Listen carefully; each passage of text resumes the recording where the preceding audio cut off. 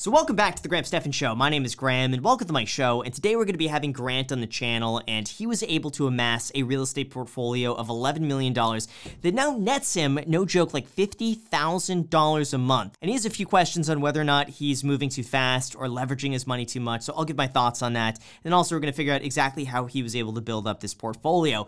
And, by the way, we're trying something new today. I actually asked him to film himself, and then we're going to try to, intercut it in this video. So this is brand new. Never been done before. So if you guys like videos like this with this, editing style, let us know down below in the comments. And if you like it, then we'll try to do more like this. And if you don't like it, then still hit the like button. So with that said, let's bring on Grant and see what he has to say. So Grant, welcome to the Stephan Show. What's going on? Hey, Graham. Hey, I'm really glad that you picked my story, and I'm very excited to be here today. I really and truly, I've always been interested in business. My father actually was a first-generation car dealer. I worked for his company, and now, with everything going on, I have grown from my dealership salaries and everything else, as well as my rentals. I now have 30 rentals, 8 under construction, and a lot of projects that, if we have time, maybe talk about today, and they're grossing quite a bit, but my net is right around $54,000 a month. That's cool. Congratulations. That's a lot of money. That's crazy, yeah, man. Wait, how many rentals? So I have 30 rentals with 8 under construction, because one of my favorite things to do, and I feel like it's my bread and butter, is actually brand new ground up construction. Congratulations. So, I mean, what can I help you with? That's incredible. I should be asking you for advice. No, not at all. No, the reason I'm actually wanting to be interviewed on your show is my properties moving too fast? Are they moving too slow? Because no matter what, I watch your show and I see people that are making X amount of dollars, and it's normally $500,000 a month to what I'm doing, or to really normal things. So I would love your advice on where I'm at, where I'm going, and if I'm going at the right pace. Yeah, so you're making $50,000 a month, and you're asking if you're moving too fast? So virtually every time I get 20% saved up to put down on another property, I end up doing so. And basically, on my whole entire portfolio, I owe right around 55 to 60%. So, okay.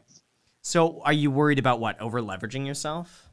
Right. So if in the event I start taking out, HELOCs or lines of credit to go and buy other properties, it's gotten to the point where there's a lot of money available. And I just want to make sure I make the right choices. Gotcha. I'm curious, though, how did you get to that point? When I was 18 years old, I ended up starting selling cars while going to school. What ended up happening was I was paid $7.50 an hour or commission, whichever comes first, working about 72 to 75 hours a week while going to school. School started becoming an afterthought.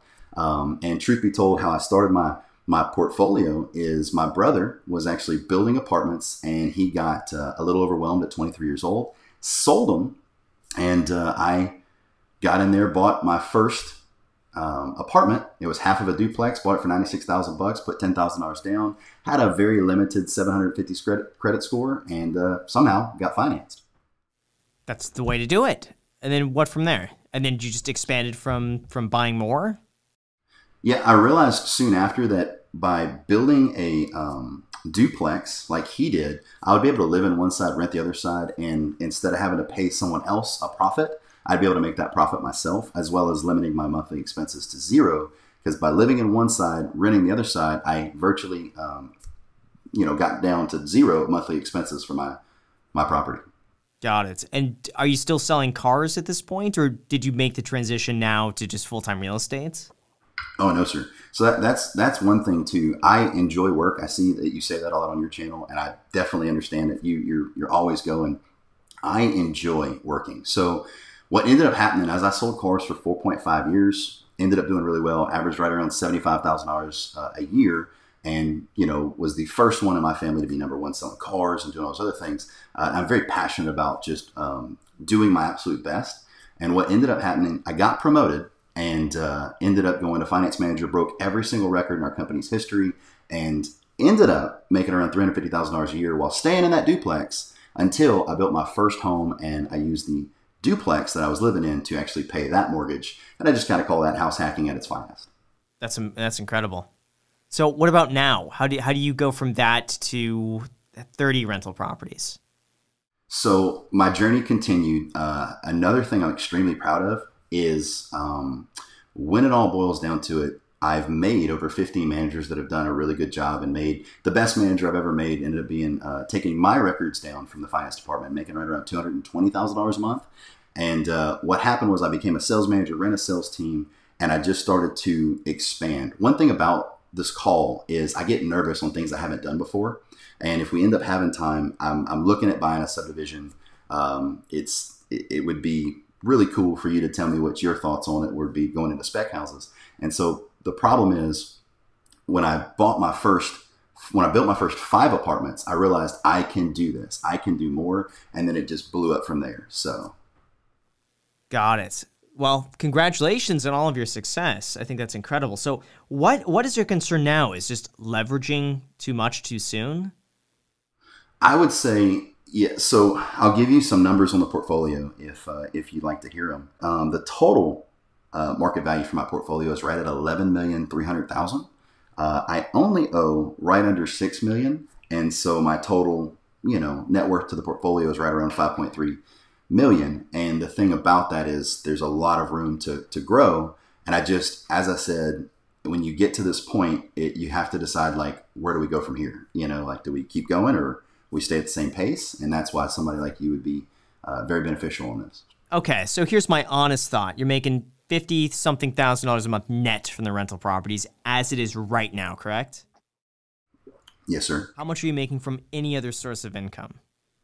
So the dealership, even though it's, a family business, I make $25,000 a month from there. And that's pretty much what most of my managers make, especially being that now I'm the director. So just to kind of hint on that, I'm now the director of over all of our stores, and I make $25,000 a month there. And then my rental income's, $12,000 of that. That's after all expenses. I own a business in Texas. It's a juice bar. It's called Main Squeeze Juice Company. That one makes about $5,000 a month. And then I do a bunch of other things, coaching calls, selling Rolexes, on the side. So when you factor all that in and mortgage pay down, it ends up being around that number. Okay, gotcha. How much do you spend every year? So spending has been something that your channel has helped me with tremendously. I've always been very frugal. Like I told you, I used to barely spend any money at all. But when you start making more money, I try to keep it in check. I do have 8 animals, so I have 8 dogs, and so they eat a lot of food, about $1,500 a month there. But truth be told, we spend about, $5,000 a month with the dogs, and I don't include my mortgage in that because it comes out with all my rental properties and things like that. So I thought for a second you were about to say 8 animals, like some exotic animal. I just finished watching Tiger King, so I'm thinking 8 animals. I'm thinking what, like chimpanzees, like you have an elephant, a zebra, some crazy stuff like that. All right, so dogs are tame. My only thought is this: I at least for myself, I found that the more money you end up making, the less risk you want to take, because there becomes no point then to take more risk or take on extra work when you don't see that big of a difference in your lifestyle. Like going from making $50,000 to $60,000 a month for taking on more risk, you're not going to see a big boost in your lifestyle by doing that. So, I mean, my thought is, as far as growing too quickly, I think it's totally fine. But I personally would just recommend you take on some safer projects, not take as much risk, put maybe a little bit more money down. It might not be the best investment decision from a numbers standpoint, but I think it's worth it, at least for the peace of mind. Just as you grow your portfolio, you could begin to dial back the amount of risk you take, and you're still making substantially more than you'll ever possibly spend. But now you have a little bit more fun, you have a little bit more creativity to go after the projects you like that just aren't as risky. What do you think of that? No, yeah, I could tell you about where I think it's going, but for sure, and that's another thing, is like, what is less risky? So, building at the pace I'm doing, I do, in those numbers, have a ton of land. We have enough land to build another 100 units. So the thing about that is, it's just, and lately with everything going on with the illness, people have been calling me left and right to buy their projects. And that's kind of where my portfolio, since I started the channel with 13 units, and now we're all the way up to 30 with 8 under construction and a lot of stuff going on. It's just, you're 100% right. And I need to start taking a breath, but when that good deal comes, do you pass up on it? That's the biggest issue I've had lately. What are your other investments? I'm just curious because that's one thing that I've started doing is finally diversifying. Finally, sure. I'm just getting out of real estate a little bit. I'm not getting out, but like just putting my money elsewhere. Index funds for me. Index funds and some stocks. And that way I have my money spread out a little bit more. So for sure, and I've got a bet with you. I don't know if we can talk about that on here, but I've got a bet with you from the mentor group, which is an amazing place right there. I very much enjoy it. And I have, $500,000 invested in my stock portfolio that I share on my channel all the time. And that's ultimately why I'm starting to use equity out of my real estate versus cash on hand. Because, at 30 years old, there's only so much cash you could have saved and off of good deals. I would almost recommend, if you have 5.5 in real estate, to build up a index fund portfolio or a stock portfolio of maybe 2 million. Maybe just 50% of what you have invested in real estate should be spread out somewhere else. I just think that would probably be the safe thing to do. That's something I didn't do really until like, I was always doing it, but never to like a serious extent. It was always just like, oh, that's in the back of my mind every year. I'll just throw a little bit of money. But now I'm taking it a lot more seriously because I'm realizing that like if some of the smartest people out there, Kevin O'Leary, they're all telling me to basically diversify a little bit, I start taking that seriously. And then I realize like, wait a second, they're right. So, I mean, I could almost parrot their advice that they gave to me back to you. And it sounds like we're in a similar position. You have more rentals than I do.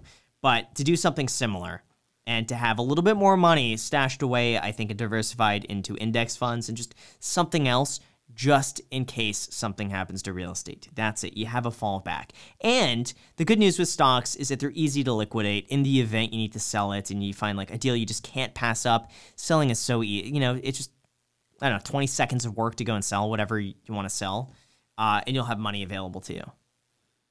Sure. I completely agree with you. The 2 million, though, that's going to take some time to build that thing up. But hopefully with the fact that I bought when the Dow was down to 18,000, hopefully after all of the roller coaster or kangaroo market we've got going, will help with that tremendously. Right. So, I mean, my thought is with your income, there shouldn't be any reason why you can't stash away, like 10 or 15,000 a month?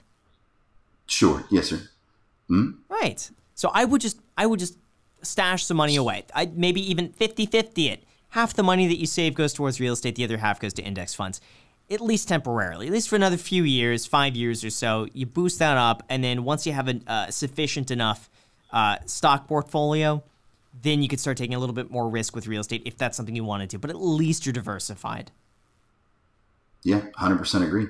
That, I think, would be my only advice. And I can't even take credit for that advice. I mean, this is something that other people have been telling me now for like well over a year. So it's taken me a year to listen to other people's advice. So now I'm doing it. And now I have zero regrets whatsoever about doing it. I'm still keeping cash on the side for real estate, but at least I've been placing a larger emphasis lately on index funds and stocks. For sure. Yeah, no, I saw the episode with Kevin O'Leary and I saw all that. So yeah, for sure. And I think that's great advice. I agree with you. So do you have any other questions for me? Anything else I could answer for you? I do. I don't know if you'd like me to ask this one on the channel, but as far as any advice you'd have for my channel, because, we've been putting out content, I've taken your course and it's just, it's going well, but just anything, because I know you've seen a few of my videos. So yes, I would say, make them as simple as possible. I've always said that, I will continue saying it. Make it so that a teenager, someone who's 14, 15 years old, would be entertained by your video and would watch it and can understand what's going on and come out of it at least learning something. Something I found usually the more basic and broad it is, the more it's going to appeal to people. And then from there, there's a smaller and smaller percentage of people who are interested in the more advanced content. So I would say in the beginning, it's really important to go as basic as you can. And then over time, you could always get a little bit more niche, and those people are really going to be into it. But just, I think having a really catchy thumbnail, I've noticed lately dramatic thumbnails. I know you guys all talk about me like, ooh, I got a headache, I'm having a bad day. It's true. The dramatic thumbnails definitely entice people's emotions to want to click on the video a little bit more. It just, when you see a face that looks distressed, it piques your curiosity. So you want a thumbnail that makes you think like, wait, what's going on here? It's got to make you curious to want to click on it.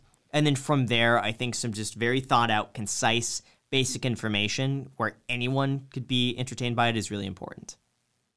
For sure. Yeah, I 100% agree. I appreciate that. Yeah, definitely. And by the way, and sometimes you have to lead with those numbers first. Because otherwise, it's hard for people to envision the end result if you're talking about, like, I'm going to teach you how to buy 10 rental properties. People care more about, like, what those rental properties will do for them. So they will care more about, like, how can I make $5,000 a month investing in real estate, rather than I'll teach you how to invest in real estate, and then you can make $10,000 a month or $5,000 a month, whatever it is. So I always lead with the end result first, and then I'll share how to get there. But the end goal is always, for me, the most important, and that's what I tend to focus on. Sure. So I think as long as you do that consistently, and it takes time, it's a lot of work, but as long as you could do that just over and over and over again repetitively, the better you're going to get at it, and the more people will start to watch.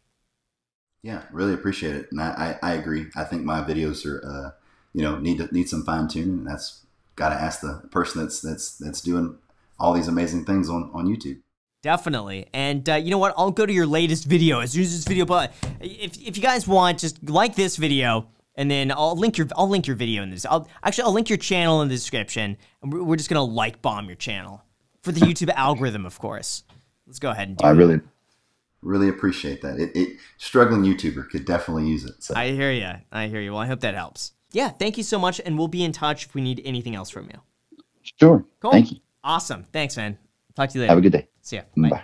So with that said, you guys, thank you so much for watching. I really appreciate it. As always, make sure to destroy the like button, subscribe button, and notification bell. Also, feel free to add me on Instagram. Post it pretty much daily, so if you want to be a part of it there, feel free to add me there. As in the podcast, the Iced Coffee Hour, new videos being posted every single Sunday at 9 a.m. Pacific Standard Time. And lastly, you guys know it, if you guys want those 2 free stocks, use the link down below in the description, and Webull is going to be giving you 2 free stocks when you deposit $100 on the platform, with one of those stocks valued all the way up to $1,400. So if you want those 2 free stocks, use the link down below. Thank you so much for watching, and until next time.